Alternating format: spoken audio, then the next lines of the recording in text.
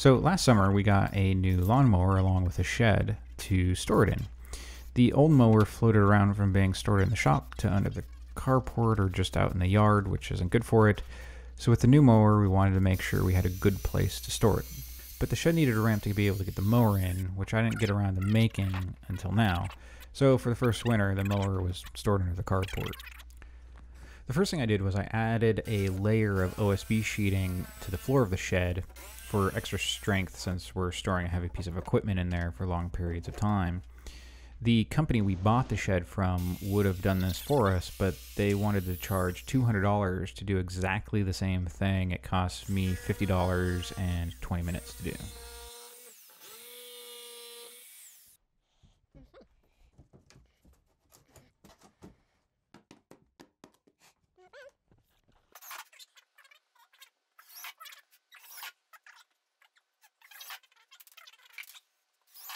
I use galvanized lag bolts to attach what I guess you call the ledger to the shed.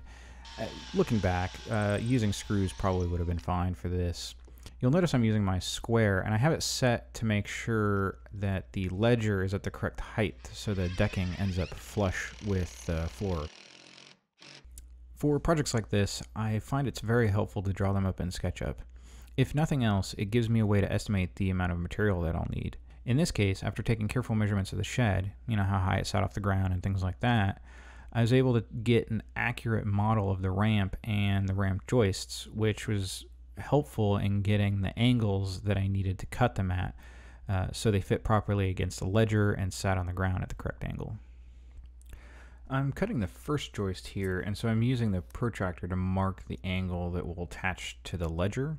I'll set my miter saw to the correct angle, but for this first joist, this line is here as a sanity check.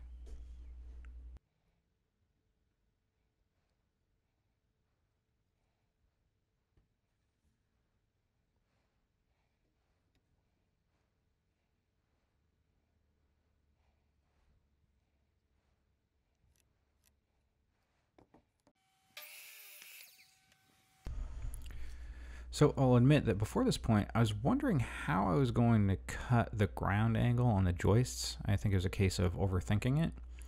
But it occurred to me that I could just freehand the cut with my circular saw. And once I had the line on there as a guide, it worked really well. Being absolutely precise in this case, I don't think is necessary. So if there's some weeble wobbles from the saw, as long as the cut is generally the angle that it needs to be, I think you're okay. And I'm using the protractor here just to mark the ground angle on the board. Obviously it's not long enough to go the full length, but it's just a sanity check to make sure that the measurements I've marked as I connect the two lines here with the straight edge line up with that mark so that I know that the angle is correct.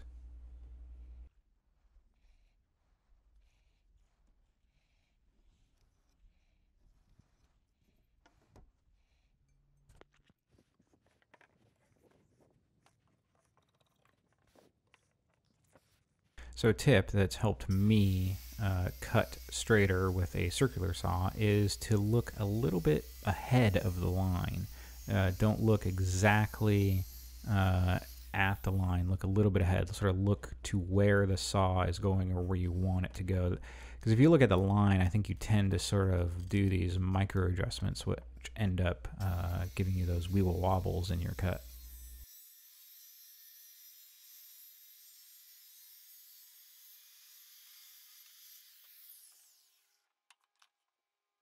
So I'm attaching the joists here, and this may not be the best way to do it.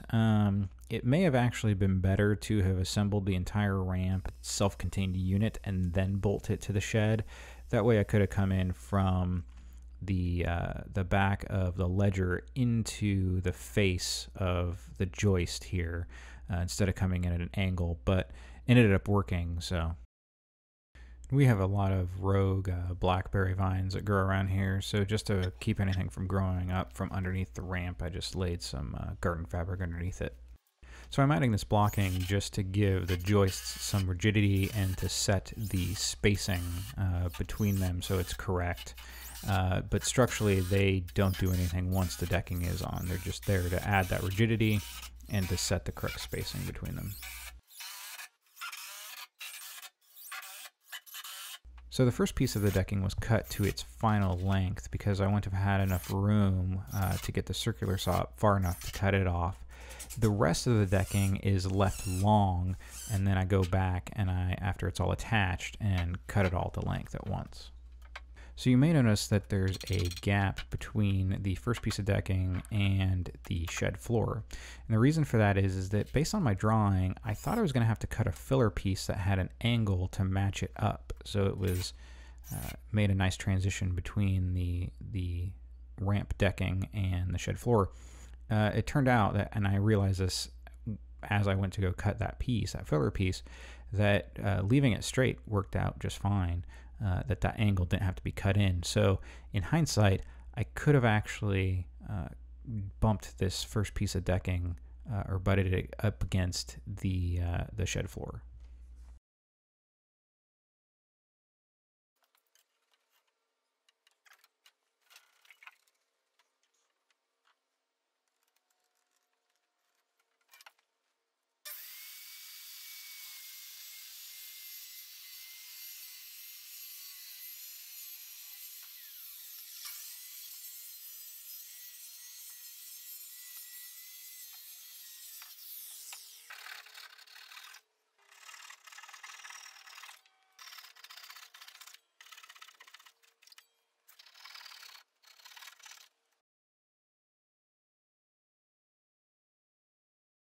So at this point, I decided it was time to test the ramp, and it worked great. And it was also at this point that I realized I may have actually overbuilt the ramp a little bit.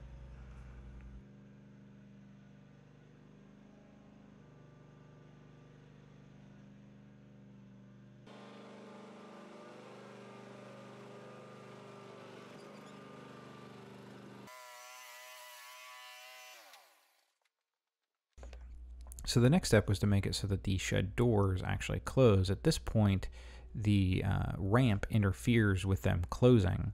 And so before I took them off to trim them down, I marked where I needed to cut them. I used a Dremel to cut the piano hinge where I needed, and then trimmed the door using my circular saw, and then a reciprocating saw to follow up where the circular saw couldn't reach.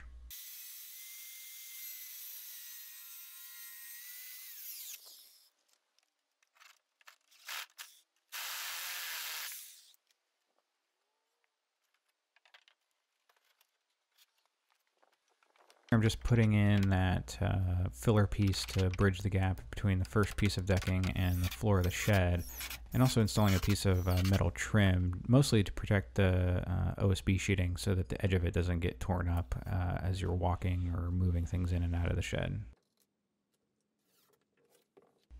I just used a small strip of the trim for the bottom of the door where it was cut off, and it wasn't enough that I felt like I could either nail or screw it on, so I used some construction adhesive and just glued it in place. It seemed to work well. And there you have it, all finished. I'm really happy with the way this one turned out. Thanks for watching.